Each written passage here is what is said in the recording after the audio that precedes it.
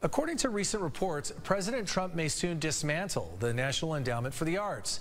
The 50-year-old federal agency offers grants for artistic productions, exhibitions, and research.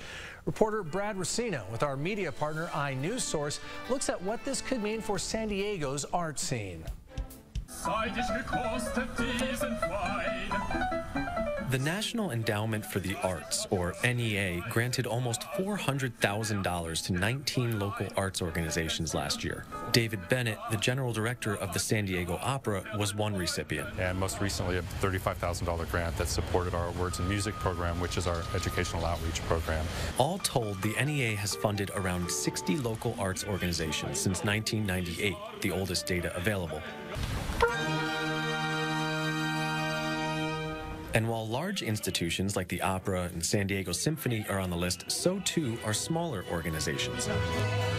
Ruben Valenzuela is the artistic director and founder of the Bach Collegium, which just received a $10,000 NEA grant last year. I'm trying my very best to not panic at this point. That is a stamp of approval that we just got. It was giving us some sense of propulsion forward. As Valenzuela said, NEA grants do more than just provide direct funding. According to figures from an NEA spokesperson, each dollar the agency grants is typically matched by $9 in public and private money. That allows nonprofits to raise much more than they would through direct donations alone. And while the president's decision on the agency's future is still up in the air, some art leaders are being proactive. David Bennett urged art supporters to get involved. Yeah, I did see a petition online. It's actually on the White House website, so I would encourage people that are interested in it to go to the website and actually sign that petition.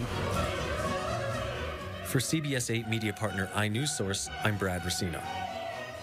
We've posted more information on the National Endowment for the Arts at cbs8.com.